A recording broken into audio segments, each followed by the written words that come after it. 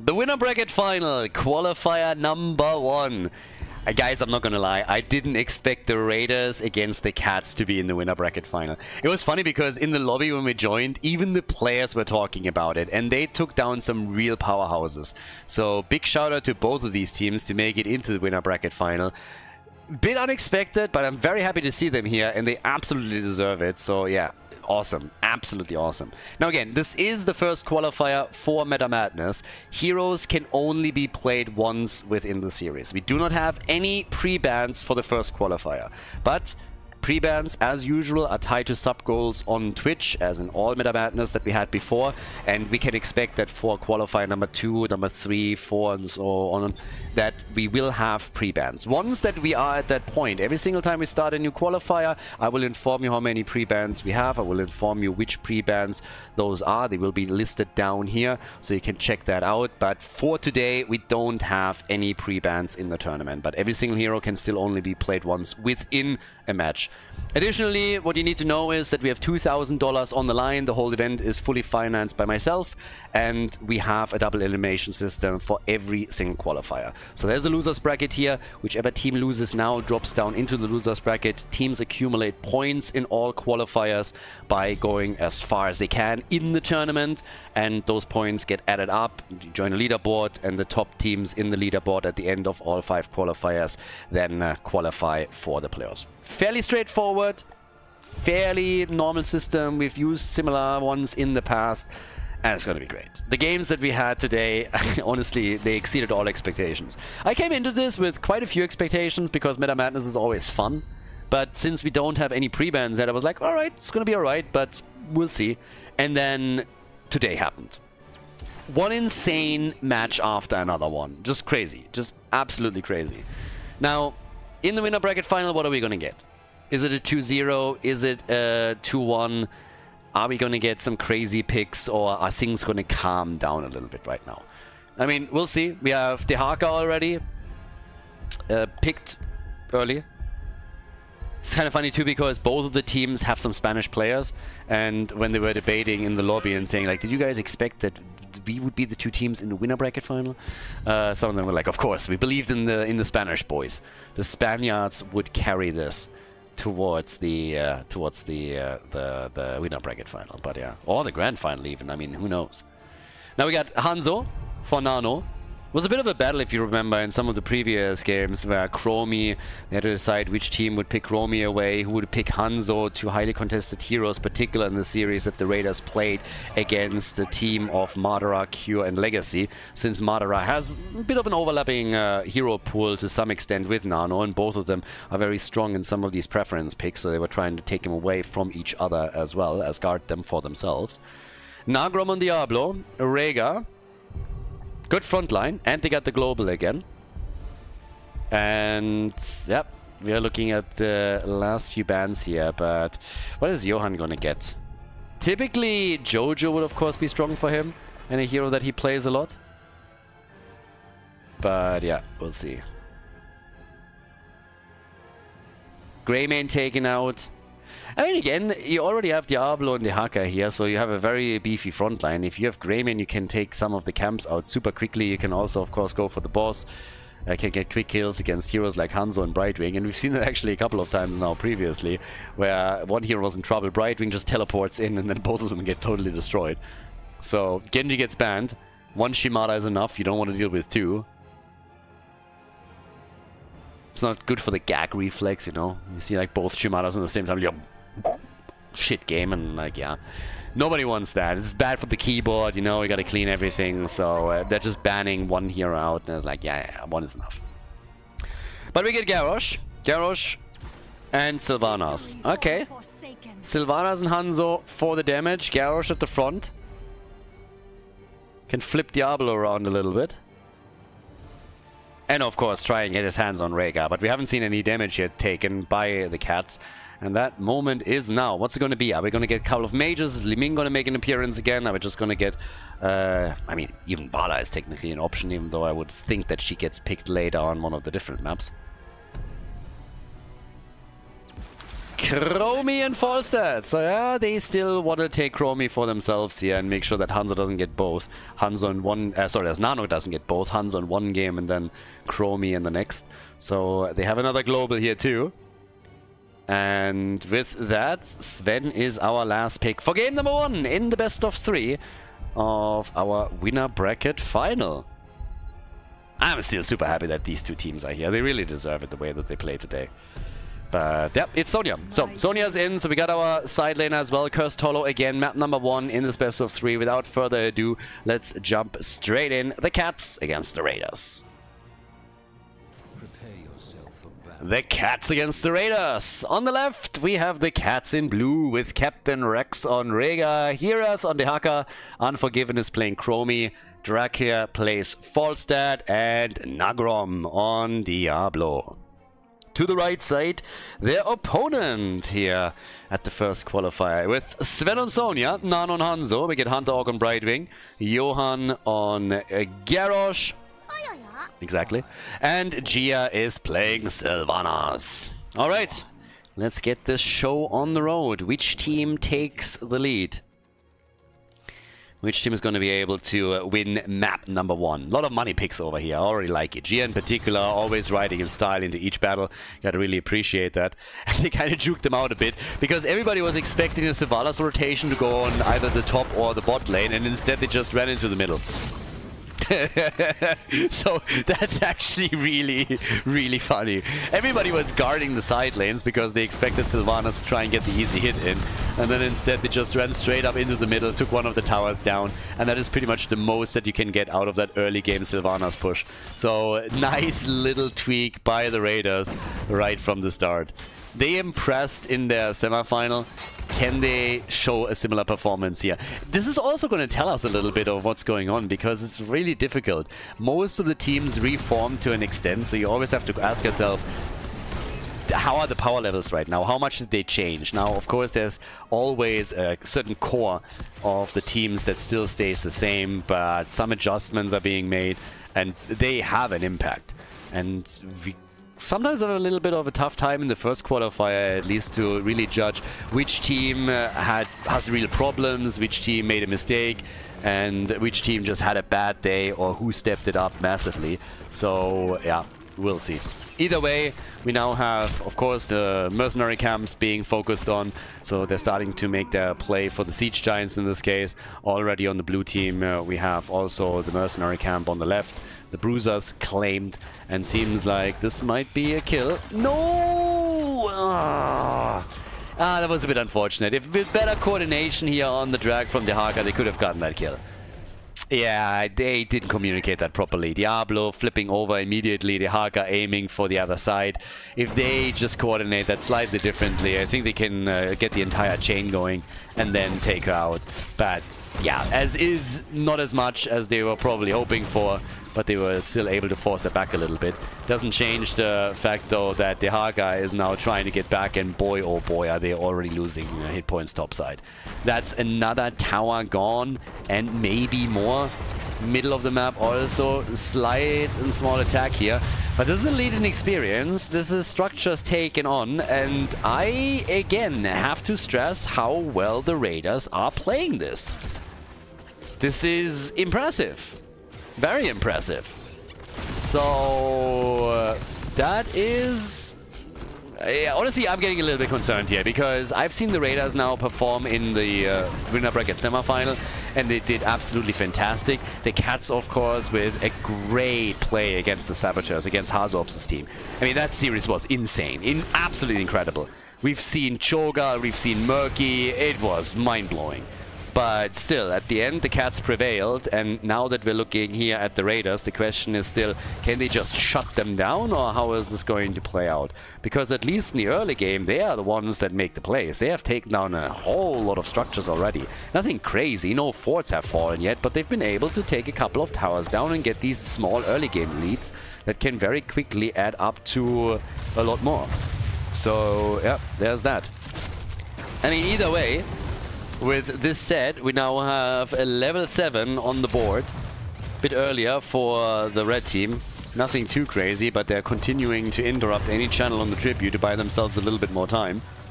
And yeah, Dehaka in the middle, falls out at the top. That's of course a big advantage from the draft's perspective, what we're seeing for the Cats, because right now we have, I mean, I was about to say we have 2 globals for them that they can really utilize here, but with Diablo dying, that's them already shutting this down quickly. And Nano, he is escaping. They're even trying to turn it on Rega, which hasn't quite happened, but there's a push going on in the middle of the map that forces even Forza to fly in and help out. So yeah, this is tricky. But Blue Team, I mean, again, I'm over-exaggerating this a little bit because I'm just remembering what we had on the previous match, but essentially, when you're looking at it, it's a bit on a tipping point, right? The Blue Team can still easily turn this around. All they need is a kill or 2. But at the same time, this game has so far been going only one way. Not to a massive extent, but there's these small edges, these small advantages that the Raiders are now getting time and time again. And unless the Blue Team is able to now, you know, put their foot down and make a big play there, there is a real risk of this game getting out of control. And already it starts. I mean, Diablo dies again. They killed Dehaka, so that's 3 kills to 0. And now this is really shifting. This is exactly what I was talking about.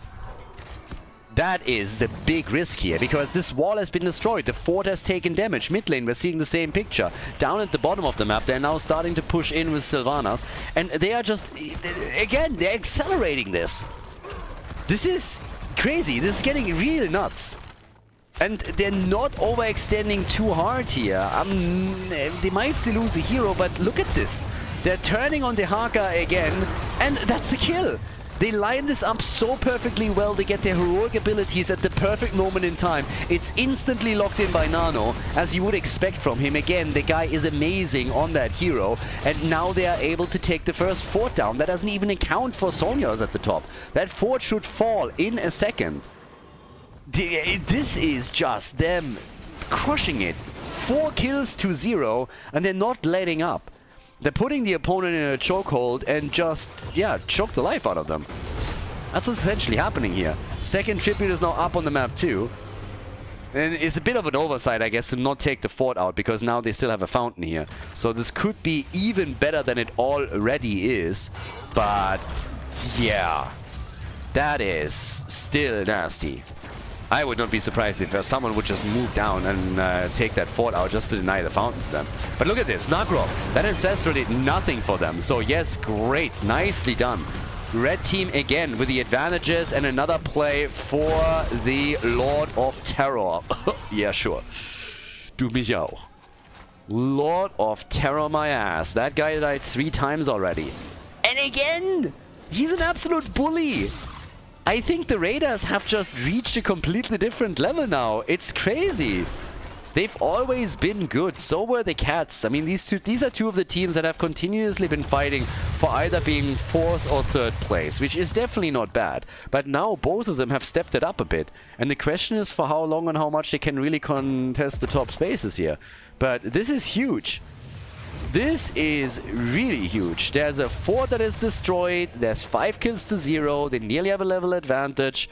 And bosses are now up on the map and can be taken at any point. They're already starting with the siege giants at the bottom, and now the mercenary camp over here. False that is already going down towards the bottom of the map, can push the wave out, double check the boss and everything. But now there's a tribute that they gotta fight for. It's the 3rd one. Yeah. Triple arrow is already in. I mean, in an ideal world, you follow up on it, but this was more of a safety thing, trying to ensure that nobody would fall. But they can now try and, of course, get that curse, and with experience, just tickling in, level 13 is soon TM going to be there. So, yeah, there it is. This is going to be a big battle that the Cats have to win, or they're going to eat the first curse. Now, thankfully for them, they have also Dehaka and Falstad pushing, but they're going up against an opponent that's about to hit level 13. And look at Sylvanas, she's moving to the top and saying like, ooh, free fort, nice, let's go. Diablo again attacked and barely saved. Barely saved. And he's not out of the woods yet. He's deep in the woods, actually. He might die here, and he is gonna die. And so is Falstad. So guys, they're losing 1, they're losing 2. If they don't get counter kills here, then this is already... I mean, this is already a disaster. What is happening with the Raiders? The Raiders, they are taking no prisoners. There's the curse. Fort at the top is destroyed. Fort at the bottom is gone. Fort in the middle is about to get crushed. They killed Chromie. That leaves Rhaegar. And now they can just simply move for the keep. We're 8-9 minutes into the game and they're going to get this one. 100%. 100%. And they might get more. They might get a second keep in the middle. Insanity. The Raiders, they're raiding. They're stealing everything. They're coming in and they're stealing the cats' food, their litter box, their lunch money, their girlfriends. I mean, whatever is there, it's theirs. They're taking it. It's crazy. Like, honestly, it's bonkers. Like, they are playing so well here. I mean, every single fight that they coordinate is just working like clockwork. And now you look at... There's not even a kill. There's not even a kill for the cats. What is happening? Now, to be honest, I think they could have gotten more out of that curse. But I don't think they want to fight with level 13. So, they're playing this slow, they're playing this cool, calm, collected. They said, guys, we gotta keep and we gotta fort. Let's not risk too much. We'll take that, and then we play around it. So now they're going for the boss at the top. They know they've been scouted. Falstead is coming. Dehaka will move in soon. So he's coming too. They want to go for the fight. So they're all coming in here. This is a bit of a Hail Mary. Cats, where's the Gust? Where's the Gust? Arrow, not good enough. Not good enough. Garrosh down. First kill. This is the chance. This is the chance. Steal the boss now and win everything. Steal the boss and win everything. And they take it. They steal the boss and they kill Sonya. Finally. The cats are showing signs of life. Awesome. Really good stuff there. This was an important play. Now they can go for a double boss play and they can bring this back a bit.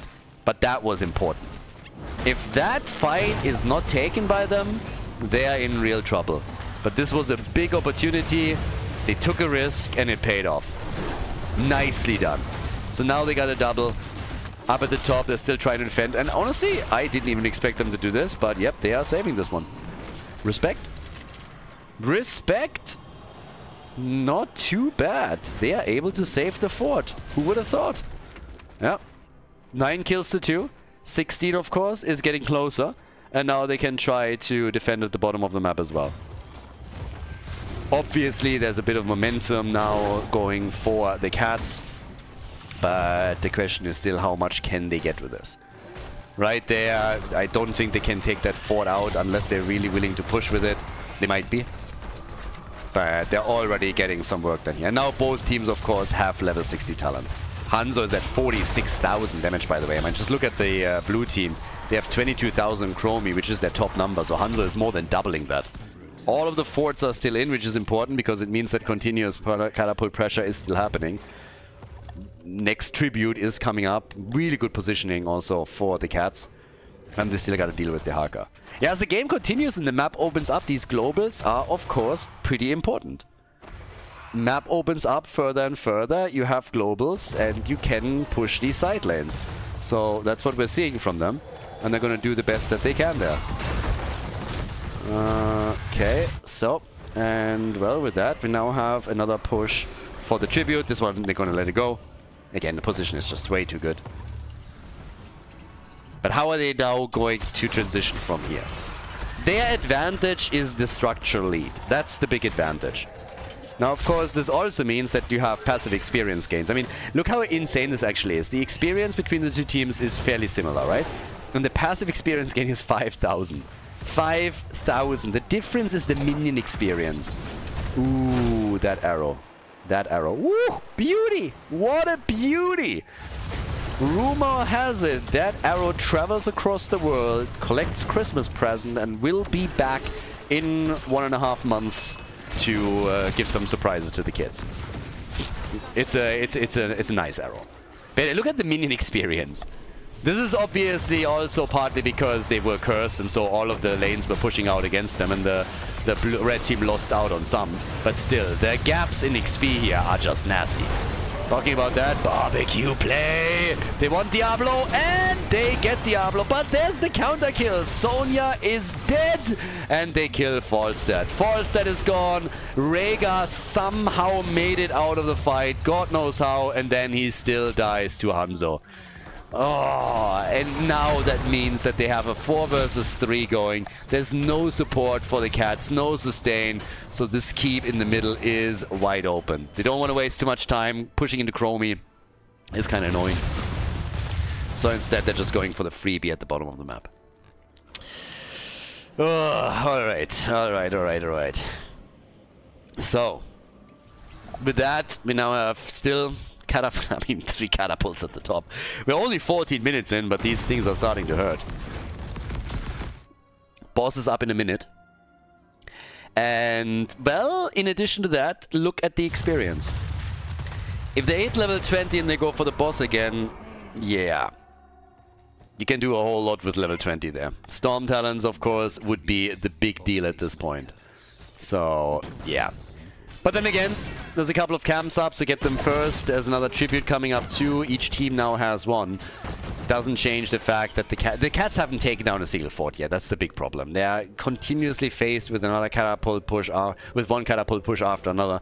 Particularly their top lane will be in trouble throughout the entire game, up to the point where they finally take the fort and maybe even the top lane keep out on the red team side.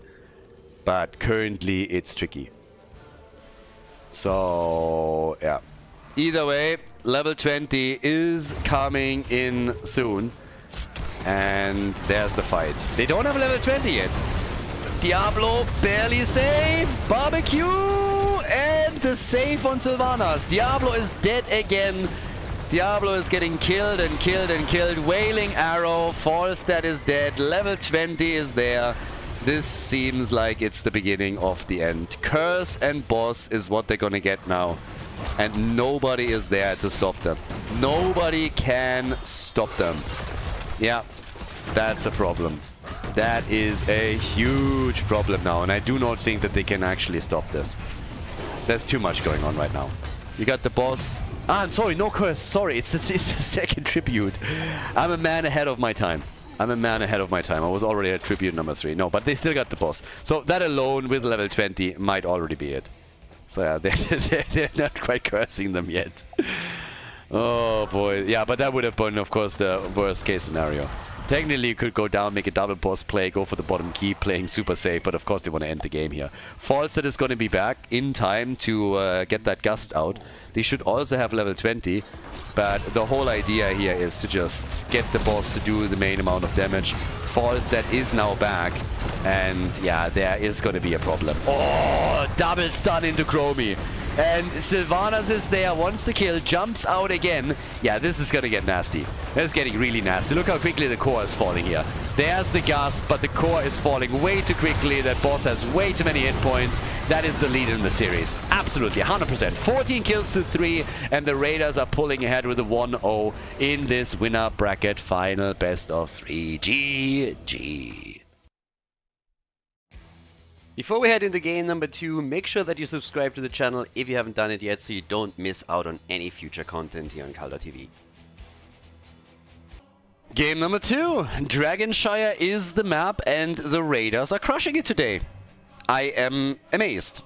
I am repeating myself. I feel like a broken record, honestly, because I've been praising them over the moon ever since we started casting their games today. But honestly, they are playing great and they deserve it. So now we're heading into Dragonshire. They chose the map. They only need to win one more map in order to make it to the grand final. And yeah, well, the cats, they gotta step it up a bit if they want to have a chance to win the series and if they want to avoid dropping down into the losers bracket. So let's see what we're getting.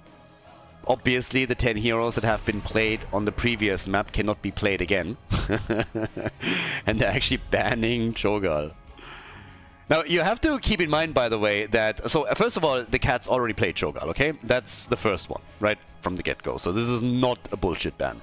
Second of all, there's a lot of teams that really scrimmed and practiced for Meta Madness, and therefore also practiced a lot of these different compositions and different heroes. So just as a little bit of a side note. Now, Lucio gets banned, but yeah, I am very, very eager to see what we're now gonna get from both teams. There's a couple of curveballs that you can already throw if you really wanted to, but there's only 10 heroes that are now unavailable. For qualifier number 1, we don't have pre-bans. If we're going into qualifier 2, 3, 4, 5, and particularly the playoffs, there's going to be more and more pre-bans, which will make all of these games more interesting, particularly once we're heading into game number 3. But right now, it's only 10 heroes that are out. So you can still go for very, very normal drafts here. You don't have to go crazy. Hogger as a first ban pick, and we have Genji banned out as well. So meaning we're not gonna get the Shimada action again. Chromie has of course been I mean, right now Chromie and Hanzo are already out, so you gotta look a little bit towards Nano and see what he's going to do now, what we're gonna get from him. We have still our double pick available for the red team to start things off with. So what are they are prioritizing the match? Anduin and Blaze. Light bomb engage as usual. We're not looking at the Korean meta where we're all of a sudden getting the bubble and we're going full Donald with the word salvation. Nobody knows, but it starts with an S. And Anduin has small hands. Everybody says so. So yeah, no Anduin, no thingy there. This is still Europe, so this is still the West. We're gonna get the light bomb engage here. That's gonna be it. Anubarak and Greymane. So they're already starting to dive in a little bit. And if you're going for Greymane and Anubarak, you might even see Li Ming here. So that's another option for them too.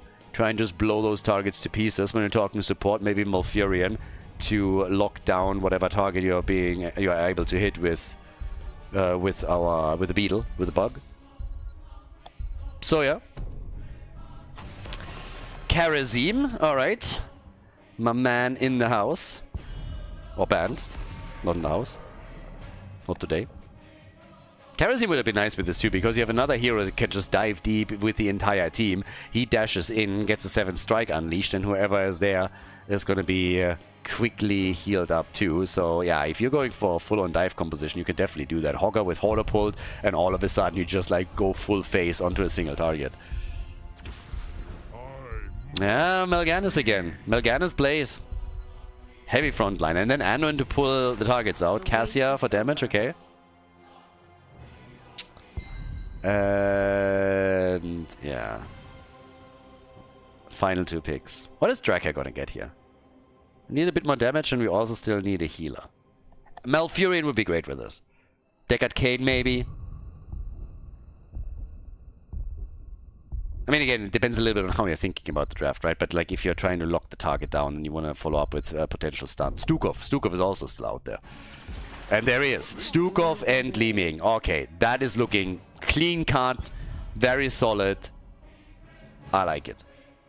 This is a very clean draft, clear plan behind it, very standard, very meta. This is solid. This can help them to turn this around. You take control of the game, you get these Anubarak Stukov engages, Greymane Li Ming follow up with damage, get your kills and go for it. And then we have Gia on the other side with the final pick. And it is Kerrigan. Nice. Kerrigan, Blaze, and Malganas. Alright guys, so the Raiders are aiming for the 2-0. Let's find out together on Dragonshy if they can pull it off as we're heading into the second game of the best of 3. Game number 2. Is it the final map in this winner bracket? Final, yes or no? The blue team certainly has other plans. They went for Herath with Hogger. Dark Reader, aka Drak here, is playing Li Ming. We got Captain Rax on Stukov, Unforgiven on Greymane, and Nagrom on Anubarak. To the right side of the map, the Raiders with Sven on Blaze, Johan on Malganis, Hunter on Anduin, Nano on Cassia, and more importantly, we have Gia on Kerrigan. Alright. Also, big discussion that just started in Twitch chat, and people on YouTube can also maybe chip in a little bit. So we talked... let me... hold on a second here. Yeah, we talked about cities and cities to live in, because people sometimes, for some reason, still think that I live in Berlin. And I actually lived in Berlin for a year. That was a long, long time ago. And Anubarak is living in the nether world, though, so he's dead. That was a quick first blood. And this is exactly what I was worried about when I saw that Kerrigan pick. This is gonna potentially get wild. But yeah, so Berlin is a city, honestly, that I think is really nice for visiting, but personally, I would not want to live there once again. I lived there a year, and that was more than enough. I really didn't like it, and I think it's not a nice city to live in by any means. Most people that I've ever heard of talking about what a nice city it is to live in, not just to visit, are actually people that have never visited anything else or lived anywhere else, which always amuses the hell out of me. But it sparked a bit of a discussion of which bigger cities in the world are actually nice to live in.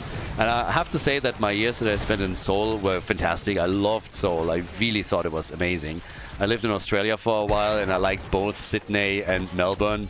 I can always argue what is a big city, at what point does that start. Valencia in Spain is amazing, but if you measure it to other huge cities in the world, then it's of course rather tiny, even though it's one of the big 3 cities in Spain itself.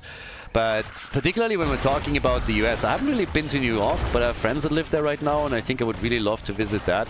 Haven't really been to the East Coast as much as I would wanted to. But LA in particular is something that I just found absolutely disgusting as well. I mean, LA was not nice. The Walk of Fame was probably one of the most disappointing experiences that I ever had in my life. I couldn't believe, like, I was there without realizing that I was there. And at some point I look on the ground and it's like dirty everywhere. It's just like people are yelling into microphones about how you burn in hell and Jesus and whatever other shit they could come up with.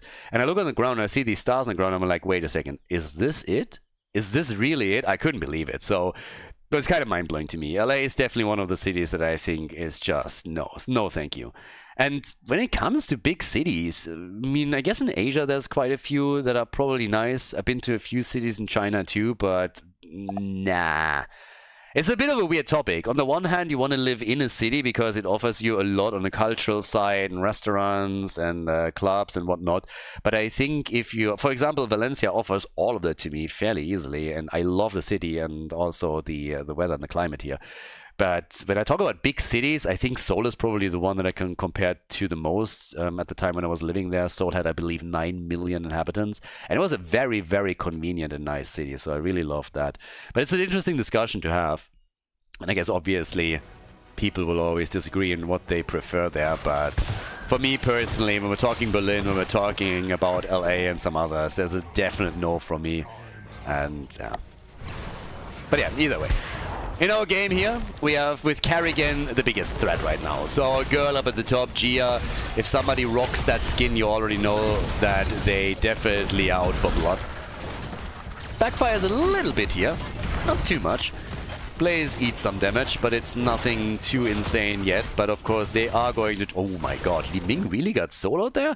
Nano just soloed Li Ming. I saw them on the minimap and was watching the hit point pool there for a second. I was thinking, alright, shouldn't really be anything that goes wrong there. And then all of a sudden, she's dead. So he literally soloed her, which was kind of bonkers. We got 2 kills, 2-0 now. The Raiders again popping off in the early stages. How far they can go with this, that's another question. Don't forget, they picked the map, so they wanted to play here. This is a map where it's very important that you are getting a lot of control, particularly around the objective. 4-man for Cassia. They're like, alright boys, let's go. Nearly got that. Anduin runs in, sees company, and immediately decides that this is not his day. But with Greymane on structures together with not only Li Ming but also a camp, this is awesome. And they're gonna get a Dragonite. Okay, now we're talking. The Cats, ladies and gentlemen. They got 1 kill, they get massive damage down at the bottom of the map, destroy the entire wall, and they lock in a Dragonite. And all they had to do was kill 1 hero. 1 kill. And they got a wall destroyed, and they lock in an objective. Nice. Pretty neat. Very, very well done. The early level 7 comes through as their reward. And of course, right now... Oh, hello, Greymane. I don't think they can get the kill. But damn, they're chasing them hard. Sukov is dead, isn't he? I think she's going to get the cooldown back. No, not quite. Oh, ha ha ha! That is some dangerous plays, I gotta admit. Oh, the jet propulsion! And now Li Ming is dead after all. Okay, so it seems like the Raiders weren't really too fond of not only losing a hero, but also the objective. So they're very quickly starting to turn it around again with another kill. But they have taken damage. They have taken a lot. They've lost 2 walls. They lost a lot of the hit points in the middle. And up at the top, as you can see, this is just going to get continued. So, yeah, that's pretty huge. I mean, at the same time, we have now 3 kills to 1, but both teams on level 8. So no advantages like too crazy here. Nagrom is also getting attacked down at the bottom of the map now for just a second, so he has to be really careful. The Beetle is great for engage plays and moving in to try and drop an opponent with a bit of help and a follow-up, but if you become the target, then Nubarak is not the most hit point heavy tank in the pool. So yeah, there's that. Down to the bottom of the map though, we still have the Bermuda Triangle right here, where heroes tend to disappear, being fairly dangerous as both teams are attempting to set up some small ganks. And of course everybody is also looking towards experience and a potential level 10 that would help them to get to heroic abilities first and use that to pressure and get more kills. So that's the next thing. Karrigan gets crushed in the middle. So yeah, Nubarak and Greymane, they get the kill. Can Karrigan carry again? That's the question. And so far the answer is maybe. Got a few good moves, but also got shut down there. And that leads to an early level 10. And of course, with that, we get a fort destroyed. Had to play it safe. You can't get too close to an Nubarak once that your opponent has heroics, or you're going to get cocooned quickly and forced into a fight you don't want to take. But now we have Karrigan with the Ultralisk. We get also Light Bomb. Blaze can buy some time with the bunker. No, he can't, because maybe now? Yep! There it is, and they kill a Nubarak. And Nubarak is down, and thanks to the Ultralisk, they also get good old Stukov. And well, in the meantime, we have them with a 5 versus 3 down here. Melganis goes up against Li Ming and nearly gets a kill. And now they're going to get a Dragonite, I suppose. Well, at least they can try to make a play, but Nubarak is back, so as long as Greymane buys a bit of time, that should be more than enough. I mean, maybe they can zone him out slightly. No, they're actually getting it. They get it. Dragonite is in. Top lane, they try to go for Hogger. Spin to win, baby. Spin, spin, spin. No, not in that direction. Yeah, goodbye. There's a lock, and that's... Do not tell me he gets out. No. Anduin dies, and Hogger makes it out. You gotta be kidding me. That's insane. That is crazy. Good on the cats.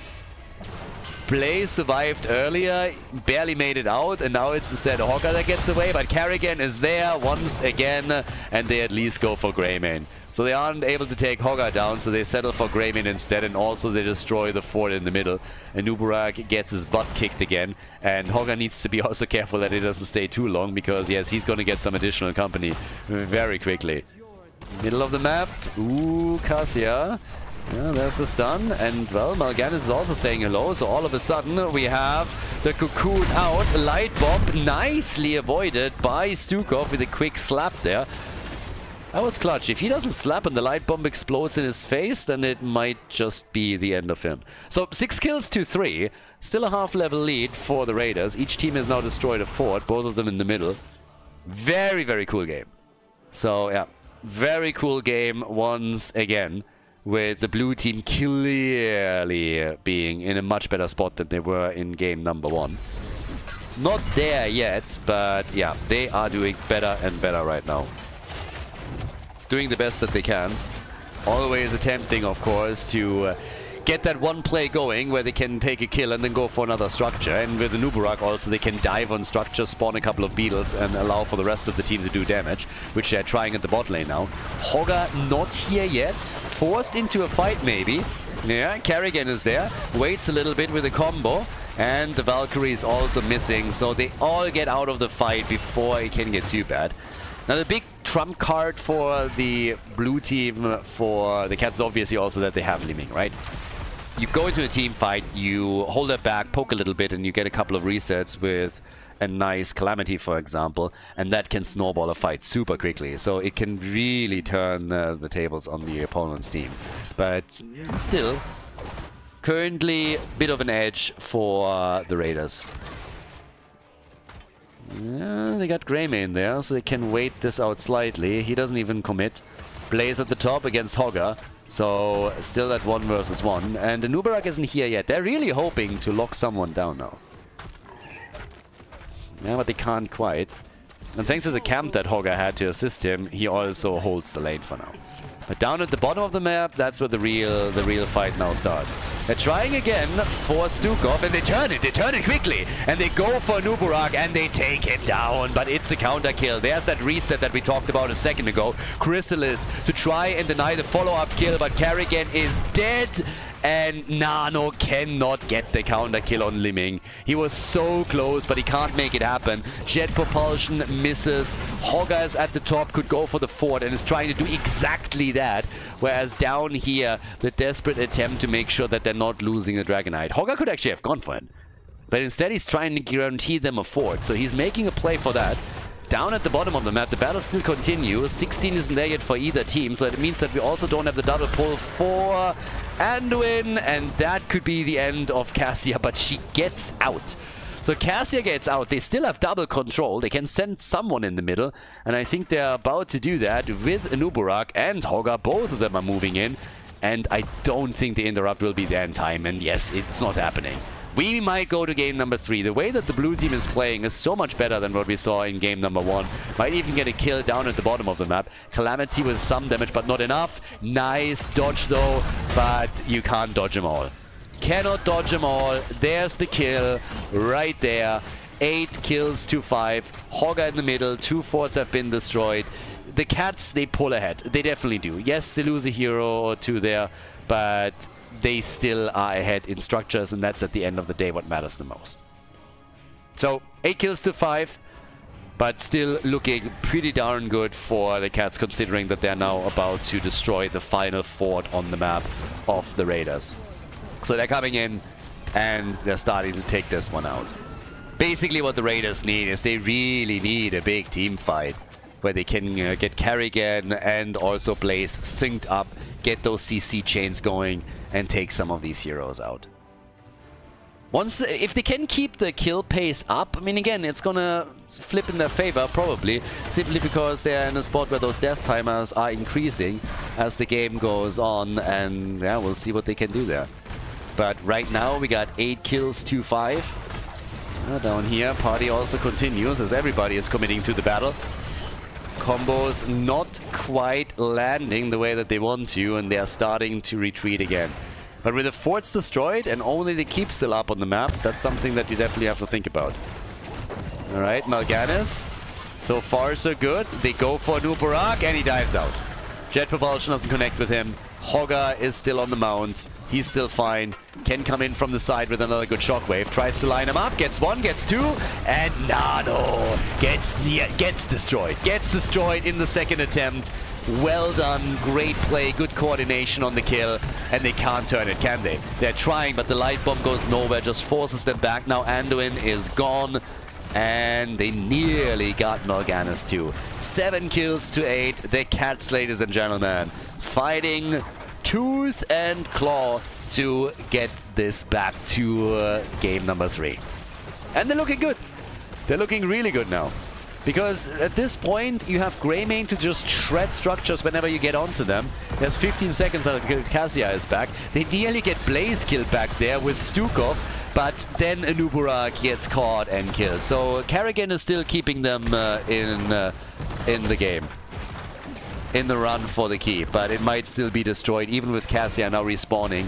There's too many catapults. Well, there's 1 catapult, and there's also the Siege Giants. So it's Mal'Ganis that goes deep. Nice! Sets up the stun! Sets up the stun! There it is! The kill against Hogger, but they still lost the keep. Hashtag worth it. Depending on how much more they're losing here. They're losing Stukov again. He sacrifices himself. Walks away from the rest of the team so that they can't chase him down one after another. That's 11 kills to 4. Still the lead in experience, but the problem still remains. They just lost their bottom keep. The opponent still has a fort there. They need the Dragonite and they need to do damage. The bot lane has to be their focus. They need to destroy this fort. Somebody has to go into the middle and ensure that they're going to get that Dragonite. Greymane hasn't moved back yet. Yeah, it's not made a move there, and they go in the middle with Nano. He's the one to claim it, and now they have to destroy some of these. Top side, big chunk of experience, of course, that can be claimed there. So Johan puts the team into, well, nearly into range of level 20. Yeah, once that they start with the cap at the bottom of the map now, and also the fort there, once they start taking all of this, they will grab Storm Talons. That changes the balance very quickly, considering that the cats still need an entire level to get to the next talent. Yeah, that's a big gap. That's a huge gap. You can do a lot with this. You might be able to get a keep with this even. And that would negate the entire advantage that the cats have been fighting for. So, as is, we now get Burn Notice, Seeker Swarm, Sensor, Titan's Revenge, and the Psionic Shift. And they're still not letting up on this. And why would they?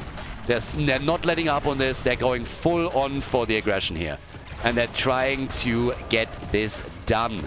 Get this keep destroyed. I have no hit points left on the Dragonite anymore, though, so poke is all that they can hope for. Also, the gap has pretty much been closed. So if you want to play this safe, you see if maybe somebody steps out a bit, dangle a carrot in front of their face while Kerrigan is waiting at the side. But they're not doing anything that reckless. The level 20, we get Tarashas, Hunter's Blunderbuss, and the Traitor King. Yeah, still an advantage for the blue team. Both teams are now level 20. We will have even talents until the end of the game. But the cats still have a chance there. They are still ahead. Slightly, but they're still there. So, yeah, not too bad. Not too shabby. So, what else can we get now? We have 4 now. I mean, up at the top side. Still Blaze pushing the camp out, and once he does, they can put this onto the fort. They need to go for a fight. A double pull on Anduin alone is already worth a lot. There's the stun. This could be the end of Nubarak. Nice. Nicely done. Good plays from Stukov, pushing them back, buying them a little bit of time and space. Kerrigan cocooned in the back line. Careful, Hogger can't go too deep here. Is still playing this out with the Ultralisk, actually, and now they're focusing instead of Greymane, and he's dead. Greymane dead. Stukov dead. Uh-oh. Uh-oh, that's a problem, and a big one at that. You just lost 2. Your bot lane is open, and shrines are coming up in 27 seconds. If they are able to go now for the bottom keep, take it down, and on the way back grab the Dragonite, that would be a bit of a disaster. And while this is happening too. This top lane fort might actually fall to the push. So the blue team might lose their entire advantage here in one fell swoop, thanks to the double kill that the Raiders just locked in. So, there's the chance right there. The keep is gone. What are they going to do from here? They go core. They go core. They have 30 seconds and they go core. Screw their Dragonite. Let's go core, baby. They have to make sure that Li Ming is not able to get resets. They turn it on a Nubarak, and a noob is about to get wrecked. Can they take him down? They're also low. Honor spinning out of control. Li Ming, reset number 1, reset number 2. She pops them like pimples. And Nubarak gets killed. Li Ming goes for another one. And they just fucked up. They just fucked up big time. They're losing the entire team. 5-man team wipe. And that, ladies and gentlemen, is going to be game. They cross the map, they end the game. No way you're getting the heroes back in time.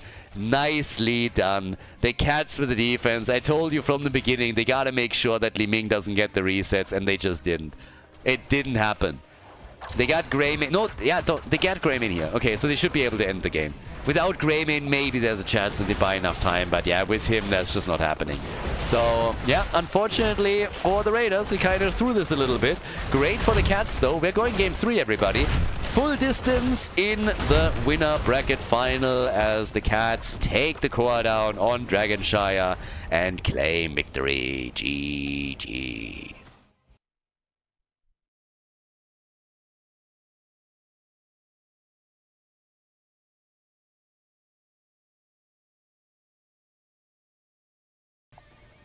Battlefield of Eternity, Game 3.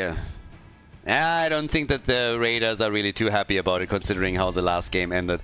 Let's face it, Li Ming was the one thing that they had to be careful about, and they were just crushed by a reset after reset, calamity after calamity. And if they played it a bit safe, I think they could have won that. But now we are in Game 3, and I honestly don't mind it. It means that 20 heroes are unavailable. The 20 heroes that were already played cannot be played again. We get Cho'Gall banned again, so the Raiders, they don't like fun, and they know that for the Cats, this is not just a meme pick, that they would really love to play Cho'Gall here. Always depends on what exactly you are getting rid there. So, yeah. But again, we have the quick ban on Sergeant Hammer as well. So let's have a look how they are going to draft this out this time. Medivh gets banned. They're continuing to really target some of these off picks that could be potentially played by the Cats. So they're basically just trying to avoid any kind of like of any kind of curveball, right?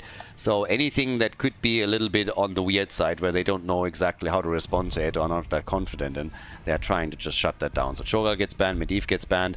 Both of them really enable a lot of these plays. On the other side, you're getting these siege up Sergeant Hammer combos denied, and Johanna, which is another one of those heroes that Johan really loves to play. Leads us to the first pick for the Raiders. Kind of curious what Nano's going to play.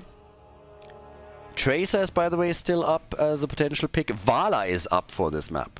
Just thinking about it for a moment. Vala is up and gets instantly picked. So, yeah. Vala gets taken, and that immediately begs the question, are we going to see a single or are we going to see a double support? Is it going to be some Uther main tank second support to keep Vala alive and see her with auto attacks? Or are we going to get instead an arrow build? We've seen both already on Battlefield in this tournament. Can make a good argument for both. If you're just thinking about chunking down the Immortal as quickly as you possibly can, arrow build is the way to go. If you're looking at team fights and you're just trying to dominate the battle by taking your opponent down, then an auto attack style with Vala and decent support behind her can be better. So, yeah. But again, we have Chen taken by Heerath and Captain Rex and Lucio. Chen is kind of funny to me because he was played by Max Passion a lot on the European side to an extent where people banned Chen against teams that Max Passion was on. Now we've seen Chen also played by Capybara a lot in the context of the latest Korea tournament, and I think that we're going to see him a little bit more right now. Chen can actually be fairly amazing if you play him properly. So yeah, Fat Illidan, always kind of fun. Here comes Uther and we get Arthur's. So I suppose technically they can still take another support, put Uther into a main tank position and Arthur's onto the side lane, so that still works. We'll see if they do it. But this is a little bit of the... it's not quite the same draft. It has a few of the elements that we've seen previously when the Saboteurs, the team around Dino and Hazo, playing. Benny with Arthur's was fun, and I really like that we're seeing Arthur's again here, so that's kind of cool. But yeah. I like it. The draft for game number 3 is already interesting. We got Chen, we got Arthur's, Vala is in here, which I always think is fun. They ban out Muradins. They're trying to force them a bit away from the traditional frontline heroes that you would have. Them banning Muradin and picking Arthur's instead is actually really interesting to me too, all things considered. So, yeah. And with the next double pick, what is the blue team gonna get for us now? I want that range damage dealer. Like, where's the damage coming from? Give me something. Chen is already cool. Yes, we get Suljin. Suljin and ETC. Look at this. Chen, Suljin, ETC. They're going for the full zoo over here. Okay. That is gonna be a cool one. With Suljin in particular. Let's go. I'm actually... It's kind of weird, honestly, if you think about it, that we haven't seen more Suljin in this tournament so far. It's the first qualifier, obviously, but I would expect that we're going to get to see a little bit more Suljin as we're going into the second, third one, and so on. Sven with Samuro. There's the second support, by the way, so they're actually going for it. I mean, look at this combo. They have Uther as a main tank, they got Malfurion now, Vala's the only range damage dealer, Samuro's job is to piss the opponent off, and then you have Arthur's on top of that. I like it! I like it. That's pretty cool. And Dark Druida, what are we gonna get from him? Mephisto. Alright guys, cool draft. I like it. This is awesome. Let's go. Battlefield of Eternity, everybody. The final game in the winner bracket final here in the first qualifier for Meta Madness. Prepare yourself. Well, I am prepared. I am prepared for game number 3. On the left, Captain Rex with Lucio. We got Nagrom on ETC. Moo. Hirath is playing Chen. We got Unforgiven on Suljin. He's got Axe. And we got Drakia on Mephisto. On the right side of the map, it is the Raiders with Sven on Samuro, Hunterhawk on Malfurion, Nano on Uther. Nano on Uther with Johano playing Arthur's. And yes, there is the auto attack build for Gia's Vala. With the 2 supports, that's obviously what you want to go for here. So they're not focusing just blindly on burning the Immortal down. They want to win the team fights. They want to try and take this on as quickly as they can. That rotation towards the top, by the way, is already setting them up for a very strong early game. They get a tower destroyed. Even Vala can stack a little bit, and now the rotation is finally here, and they're starting to attack things right away, with Vala becoming the target, but getting all of them heals and getting a couple of stacks together. So she's sitting at 15. That was a highly successful early game. 1 tower down, Vala has some stacks, they didn't lose anybody, and now it is Arthur's that rotates towards the top to beat the rest of the team. He's been soaking an extra wave down at the bottom of the map, and they now have Samuro here, who is even able to do more damage to those structures. Great early game. I mean, look at this. They're even getting a lockdown here, and that's going to be a kill. Yeah, that is kill number 1. And it's also stack, stack, stack, stack, stack for Vala as they're locking in a second one. What the hell? They're going for 3. It's a triple, baby. It's a triple, baby. Damn, the Raiders. Holy hell. They're nuts. Guys, 38 stacks currently for Vala. They just got 3 kills, they have a level lead, and they already destroyed 1 tower. They're going for the second now. Bot lane pressure from Samuro. They are crushing this. Absolutely crushing this. Level 1, by the way, the Bone Slicer right there. I mean, if he gets stacked, if Suljin gets stacked properly and is stacking his level 7 too, there are some options for them to really dominate the late game. Problem is always, you gotta get to the late game first before you can dominate it. And right now, I am not so sure if they are actually able to pull that one off. Because that early game was rough. 1 level lead around level 4. Yeah, you are in for some trouble. And maybe, can they get a lockdown? Yeah, they can, but there's no real follow-up on this. So, Vala is still stacking, first quest reward is already there, and Nakrom is just getting crushed.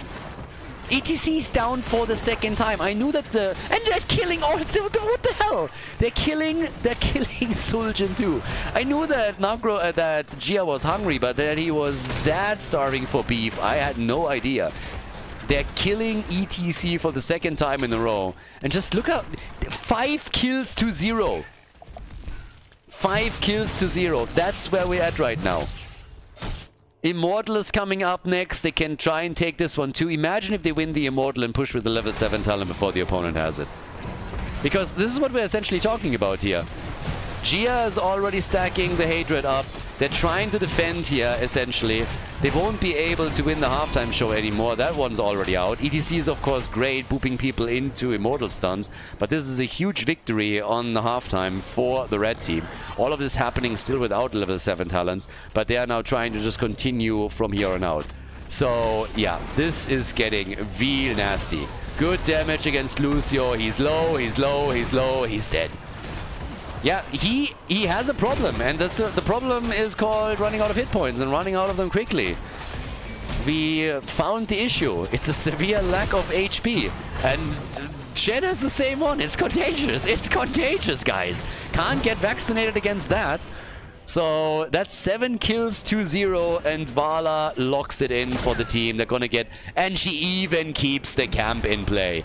Keeps the camp active, and they're gonna get this one too, aren't they? Should get a few more heroes involved to make sure that they're getting it in time to rotate back down, but that also guarantees them level 7, and all of a sudden it's a talent advantage. It's a 1 level advantage, and they can get all of this done with the bottom of the map too. So they're a bit late to the party here because of that, but boy is that rough.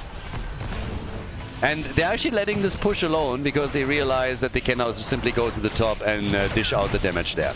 It should be a fort. They should be able to take the fort. Sometimes, I mean, yes. Vala at 69 stacks, nice. And here's the fort that is pretty much guaranteed to be destroyed. And Vala's, of course, is continuing turning everybody on the blue team side into a pincushion. Because this is 8 kills to 0. Vala is crushing it. They're getting 2 forts out of it. 2! They kill both! They take both forts down. They probably lose Arthas as a result. But hell, it's worth it. No, they don't even lose him. This is insane. The Raiders today are just crazy. I can also at the same time also implore all of you that have children in the room right now that you please get them out of the room. I will not be responsible for any psychological damage that is done to the young and vulnerable that have to watch this right now. This is not legal in many states in the US. I can't speak for Germany, but I know that also in Europe this is a little bit on the edgy side. So guys, please, if you have kids in the room, women and children first, evacuate them because this is hard to watch. I understand this is tough, but yeah. I am not going to be responsible for any psychological damage that is done and any lasting damages. So yeah, level 10 any moment. That put your sunglasses on to shield yourself a bit against the glare that is the brilliance that are the Raiders. However, because yeah, this is just bonkers. Oh my god. Illusion Masters in... It's a 1.5 level lead as the second objective comes online. It's a guaranteed objective. By the way, Vicious Assault on level 7, so not even stacking here. Suljin has pretty much just said, alright, we need to go for a different build. Vala goes in, gets another kill with Malfurion. They're like, ooh, a camp. They wanted to steal the camp and they nearly did it. They were so damn close to steal that camp, I really thought they had it. I thought they had it already. But yeah, now it's 9 kills to 1. And of course that means that Uza has to pay the next keg of beer. Because he's the only one that has fallen so far. It's either that or getting a 5-man report. And yes, he would report himself here. Totally deserved. But with half a level missing until level 10, it's of course just a question of, are they going to crush this right away? Is there going to be a fight? Without level 10, the blue team can't battle this one out. So yeah, there's level 10. Quick pick is in. This is, maybe they have a chance here, but boy, it is a slim one. ETC trying to party it out. That didn't happen. Vala a bit in trouble. Gets the heal, gets the heal, gets the Divine Shield. They're trying to turn it. Suljin with the ult. Does Dingo. And he's dead. Yeah. He's dead. Vala gets another stack. She's at 100 now. ETC with another slide. A slide to... Oh, Vala actually down. They actually got Vala. Good. Chen, my man. Fat Illidim comes in and takes Vala down. That was big. Dies in the process, but hey, that's one of the Gambit stacks removed and also makes this push a little bit easier to deal with. So yeah, good for them. Immortal with nearly a full shield, so it's going to break through the wall for sure. Without Vala though, the question is how much damage can they do? And they're actually not doing anything. They're just letting this one sit. So Chen saves the day. Chen's just really saved the day for them. If he doesn't kill Vala there, this is a keep. Nicely done. Good stuff. So, with that, we now have, down at the bottom of the map, still a bit of experience that gets locked in by the Raiders, so it gets them closer to level 13, another talent advantage. Also getting the camps up at the top, so there's that. And here we are. That's what has damage, by the way. 21,000, girl, you gotta step it up a little bit. What is this shit? I'm not signing up for this crap. We need a bit more damage. I mean, come on. You're better than this, Vala. Money pig and all. Up. Don't you dare face checking a bush and dying here again. You need to go a little bit ham. Getting out damaged by Mephisto. That's not how we do things here. Vala is love, Vala is life. Let's go. But good on Mephisto, good on Drac here. So he's able to do some work with this.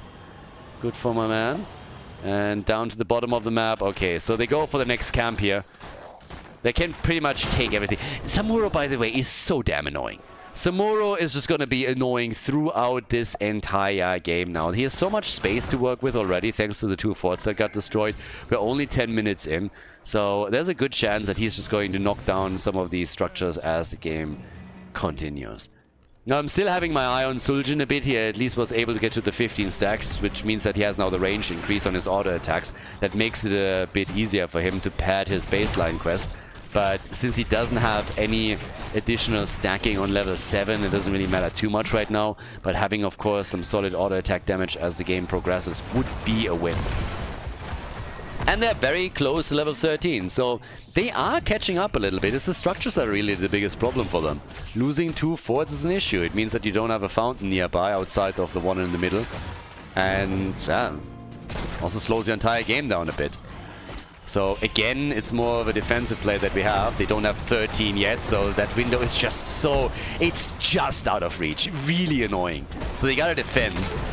And while they're defending, Samuro is still making his own plays there, pushing to the top with the camp that they took, and eventually somebody will have to go back for that. So Chen is coming in, trying to isolate a target, and he can't. He just can't. They're going for Arthur's. Well, that stun into the Immortal Stun, it forced the Divine Shield out, but they're turning it quickly. Might be able to force Suljin's ult too, and before that even happens, Chen's the one to fall. ETC. So ETC is already gone. They go for the halftime show again. They even want another kill, and the keep at the top is exposed since the wall has been destroyed. So now they have level 13, but it doesn't really do anything for you if your opponent is already 2 levels ahead of you. You're fighting a 4 versus 5, and they're getting closer and closer to level 16. So they could destroy some of the hit points here, but yeah, not a whole lot more that you can do there. Look at that shield again. 21,000 HP on that shield. That's big. That is huge. And that is gonna hurt. Likely they're gonna go for a keep right now. So, yep, this is gonna get nasty. Samura is already at the top. There's 2 keeps exposed now, so that's where they make their play.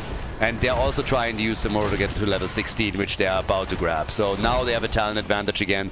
Vala has Manticore. That in and of itself is already bad enough. Benediction is another big problem. And Embrace Death continues the build from Arthas. And the keep at the top is gonna fall to Samuro. They're just trying to win the fight at the bottom of the map. Pushed Nano out of the mosh pit. He didn't have Divine Shield, does have it now, didn't need it. Now ETC's that. This is a 5 versus 4. This is a 5 versus 4 at the bottom of the map, and they're gonna lose everything now. They're losing the keep at the top. It's gone. Keep is gone. Catapult takes it out, and now they're gonna lose the one at the bottom of the map as well. It's disastrous what's happening here for the Raiders. The Raiders, they lose ground, they lose everything now. 14 kills to 2. Can they go game? Do they even want to? Do they even want to risk it after what happened on the last map? But considering that they're now taking Suljin down, why wouldn't they, right? That's the play to make right there. Everybody's dead, but they lose Malfury, and the core is falling quickly, though.